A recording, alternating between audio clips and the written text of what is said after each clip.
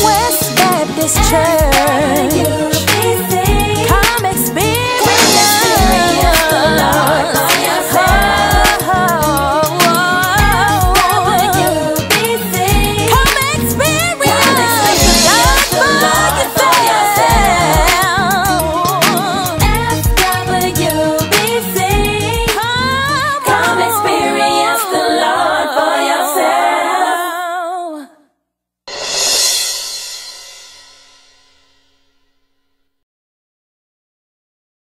Job, we know the story of Job. Job had lost everything.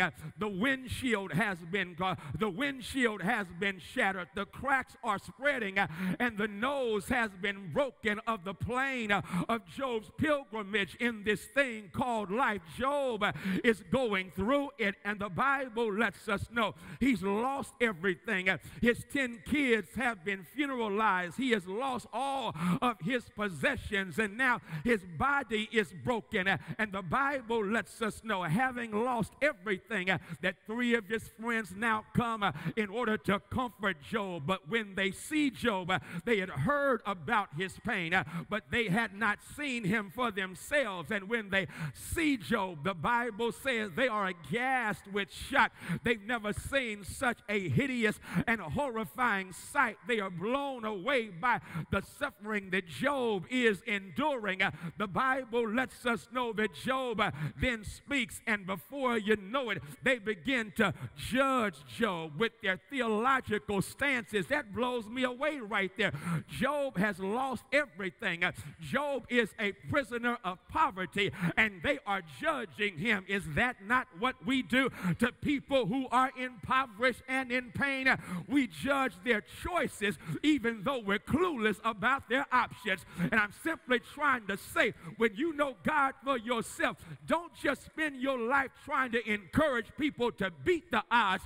If you are fighting for justice, you want to change the odds so everyone has equality of opportunity. And my brothers and sisters, oftentimes we judge shamelessly those who, shamefully I should say, those who are impoverished. I look at our beloved area in which we live, and beautifully we see wonderful buildings going up, these wonderful glass skyscrapers that are appearing to touch the turquoise sky. I hope those glass skyscrapers can see in their reflection the sad reality that Dallas is one of the leading cities in the nation when it comes to kids in poverty.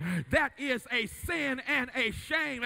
It's a sin, my brothers and sisters, that we have a school system in this state and in this district that majors in testing, therefore minoring in teaching. And we have seemingly forgotten the wisdom of William Butler Yeats, because Yeats declared that education is not filling up a bucket, it is lighting a fire. And we're spending so much money trying to make sure everybody's bucket is filled with the same testing information instead of lighting their fire to become what God would have them to become. You don't train, you don't test. We made the mistake of training kids instead of educating kids. There's a difference between education and training. You train a dog. Sit. Here's your reward. You get the most points on the test. Go. Here's your reward. You get the highest score on the test. That's training. Our kids are not animals to be trained. They are humans.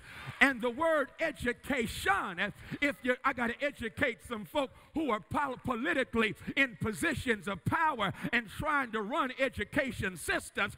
Education in the Latin, it means to call out of you what's already inside of you.